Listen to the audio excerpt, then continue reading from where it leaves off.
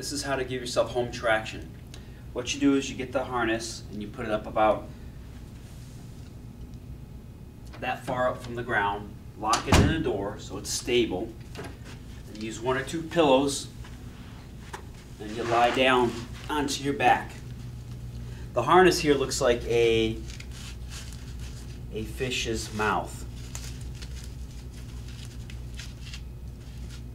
Like, it's going to be like a fish swallowing your head.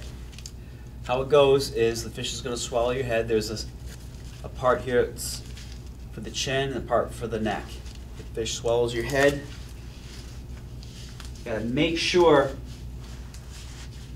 that it's on your neck and not your head.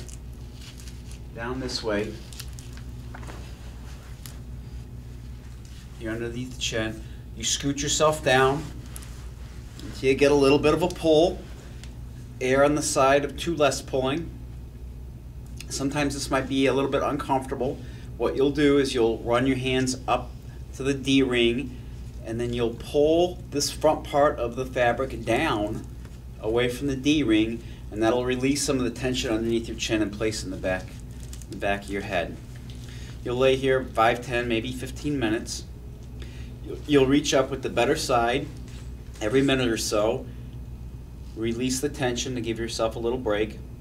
Gently put it back on after about 10 seconds or so, and repeat that every minute. After your prescribed time, take the harness off and lay there for another 5 minutes. This is just for my physical therapy patients.